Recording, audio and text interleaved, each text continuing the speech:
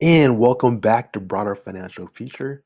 In today's video, I'm going to discuss replacing PPO stock with this high dividend REIT stock. It's definitely one of my favorite REIT stocks. So let's get right into the video. And yes, I finally decided to sell my PPO stock. It was a hard decision. I had PPO for a while. I really enjoyed its high dividend yield, but I had to ask myself, why? Why keep this stock? Do I still want the stock? And when it comes down to it, some of the reasons why I decided to sell my PPO stock, it comes down to the dividend cut. That was really a major factor because I was really into the stock because of the high dividend yield.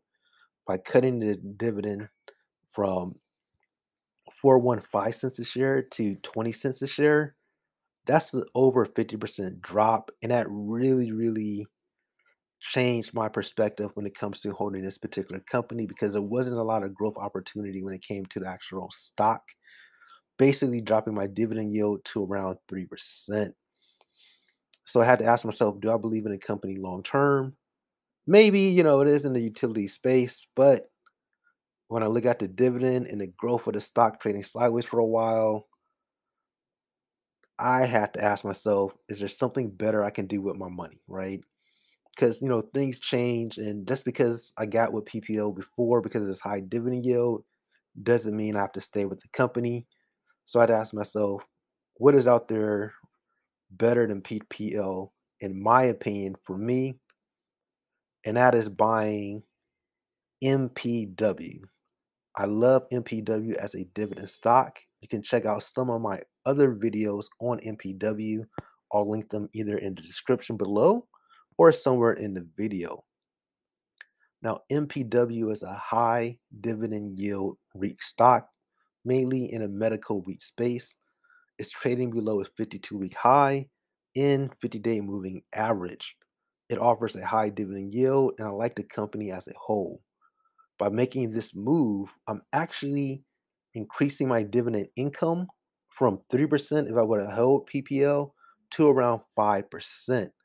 In addition, I see a lot of potential in the growth of MPW stock long term. I think MPW has a lot of potential when it comes to the growth of its stock, which I believe is undervalued at the moment, in addition to its dividend yield. So when I factored those two things comparing it to PPL, I thought it was a no brainer.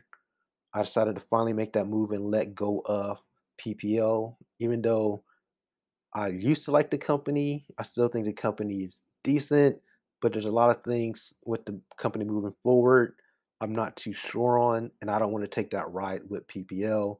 It's time for me to let go of that journey. Um, they were great for me in the past. I wish that company well.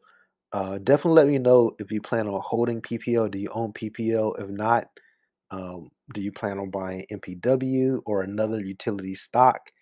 I definitely like to hear your thoughts below in the comments. But for me, that money for PPL was for creating passive income. And for me, I think MPW offers a better opportunity for me for my dividend portfolio. So don't forget to like, comment, and subscribe below. I definitely want to hear your thoughts.